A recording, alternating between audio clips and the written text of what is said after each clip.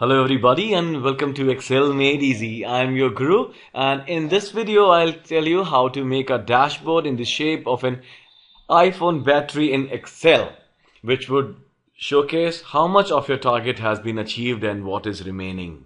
See, 86% has been achieved and 14 is remaining. Let us see if once we change it, how would it look? See, 22% is achieved and 78 is remaining. And you won't believe this is just a 2 minutes task to create. Let me tell you how we can do it. Let me first explain you the example. I have taken 4 values over here. Left edge achieved, remaining right edge. Left edge, right edge were nothing but these two sections.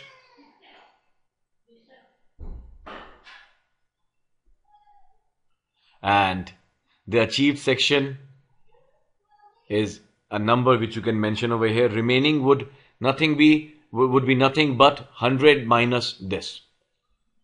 This is done using a formula so that the remaining section is calculated automatically. So usually targets are given in hundreds or in percentile. So achieved can be anything, any number of your choice, and remaining would be 100 minus this. Now let us start by creating it. Left edge, right edge, just fill in 5. That is just to give that width over there. And achieved and remaining, I have already told you. Just select this, click on insert. I'm using 2013. So people using 2013, you can just simply follow this. And people using 2007, I'll tell you how to do that in the same video. So you guys have to choose. People using 2007 have to use the cone chart and the bar chart and the cone chart. In that, the sub chart would be the cone chart. And for people in 2013, just follow the bar chart and choose the stack chart, 3D stack chart version. As soon as you choose it, do a right click. Click on change chart type and choose this stacked version. Alright. People using 2007, your chart would already be a cone as of now. For us, I'll change it right away. 2013, how do you change it to a cone chart?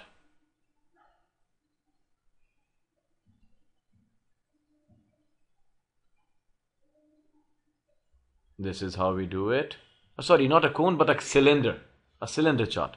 Just you click on any of this, any of the sections over here, and select over here, and you'll see a cylinder chart. Now what is remaining is the colors. So let's start with the leftmost color. It should be a gray color. Go to borders, solid fill, choose a dark gray color. Same for this edge. Solid fill.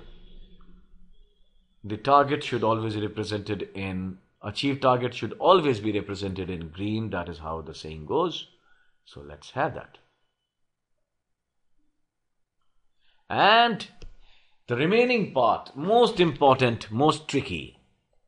I'll tell you how why it is most important, because that is what brings life to this chart.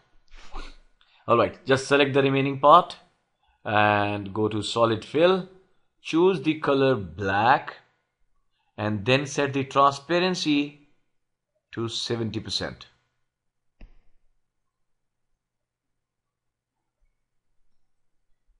Alright, and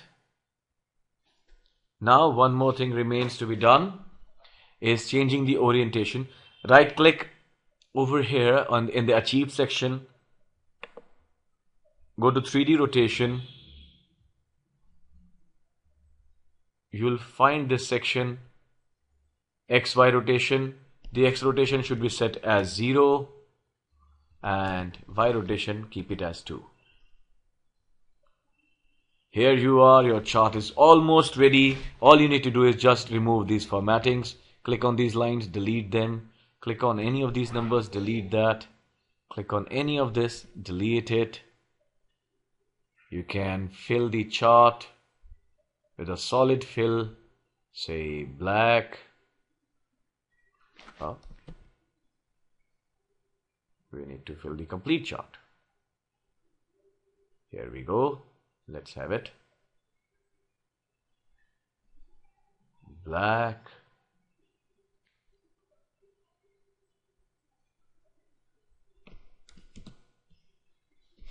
Oh, we forgot to give the border. Click on any of this, to each one of these values, each section. Let's start with the left edge section. Go to border fill and fill it with a solid gray color. Yes, here it is. Same goes here, solid line. Same goes here, solid line. Same goes for this one, a solid line. And our chart is ready. We can test it.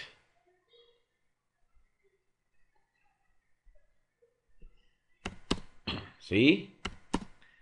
It is always good to put in numbers over here to reflect the data. So to show in numbers, click the chart, go to go to design and choose a quick layout. It's similar in 2007 also. Choose this layout, delete this one, delete this 5, select it and delete it, and select this 14 over here, go to text options. In 7 also you do something similar, you right click it and change the fill color to red, because the remaining portion should be shown in red color, and here we are. See?